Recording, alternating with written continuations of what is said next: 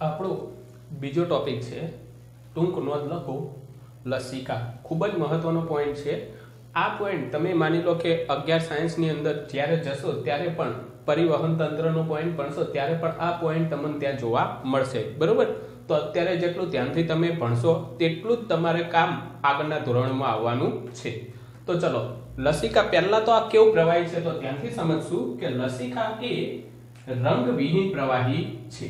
કેવું છે ભાઈ? રંગવિહીન. આ પોઈન્ટ ખાસ યાદ રાખજો. બીજું શું કહે છે કે રુધિર કેશિકાઓની દિવાલો. હવે રુધિર કેશિકાઓ અથવા કેશિકાઓની વાત કરીએ તો આપણે ભણી ચૂક્યા કે ધમની હતી, તે ધમની ખૂબ જ નાની વાહિનીમાં વિભાજિત થતી હતી અને તે વાહિનીઓને આપણે શું કહેતા હતા? કેશિકાઓ.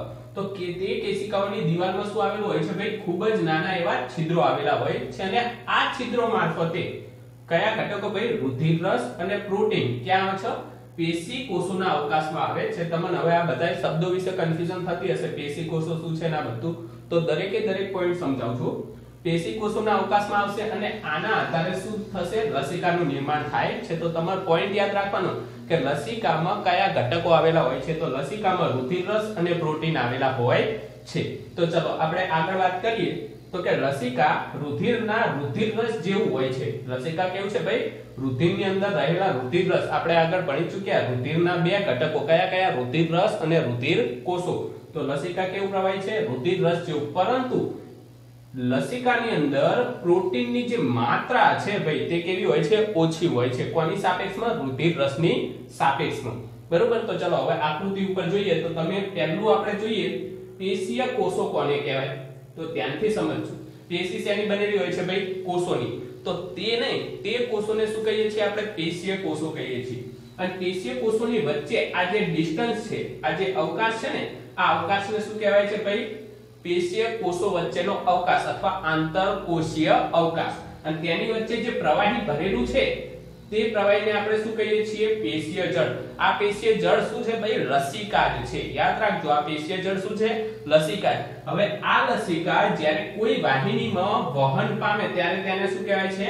લસિકા વાહિની. તે વાહિનીને શું કહેવાય છે ભાઈ? લસિકા વાહિની. અહીંયા જો આપણે લસિકાનું વહન જોયું અહીંયા કે લસિકાનું વહન, તો પહેલા લસિકા ક્યાં હોય છે ભાઈ? તો આંતરકોષીય અવકાશમાં હોય છે. આંતરકોષીય અવકાશમાંથી ક્યાં જશે ભાઈ? લસિકા વાહિનીમાં જશે. અને લસિકા વાહિનીમાંથી ફરી ક્યાં જાય છે? શિરામાં. અને શિરામાં જઈ તેના રુધિરમાં ભળે છે, બરોબર? હવે આપણે આગળ જોવાનું છે તેનું કાર્ય. લસિકાનું કામ શું છે? જો લસિકા પણ મહત્વનું કાર્ય છે અહીંયા.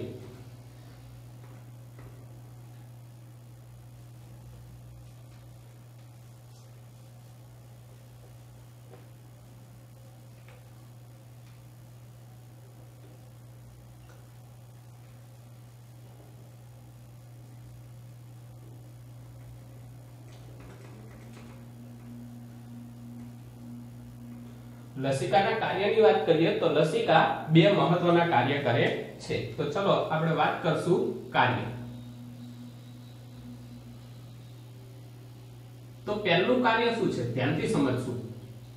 તો પહેલું કાર્ય છે કે તે પાચિત ચરબી. આપણે પાચિત ચરબી ક્યાં હોય ભાઈ? પાચિત ચરબી જે છે તે ક્યાં હતી?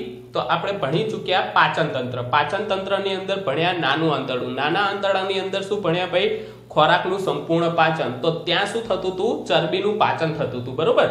તો પાચિત ચરબી જે હોય, પાચિત ચરબીનું શોષણ અને વહન કરે છે. શું કરે છે ભાઈ લસિકા? તો પાચિત ચરબીનું શોષણ, એટલે પાચિત ચરબીને શોષી લેશે અને તેનું શું કરે છે? વહન કરે છે. બીજું કામ શું છે? તો બીજું કાર્ય છે બાહ્ય કોષીય.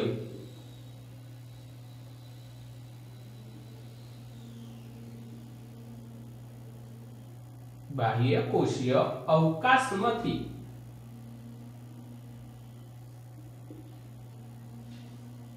નકામા ઘટકો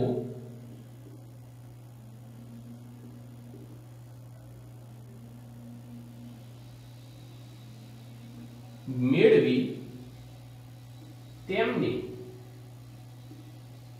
શિરામાં ઠાલવે છે.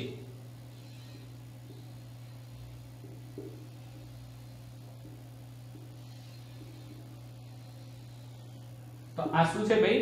આ આપણે લસિકાના કાર્યો છે. કેટલા કાર્ય ભાઈ? 2 કાર્ય. કયા કયા?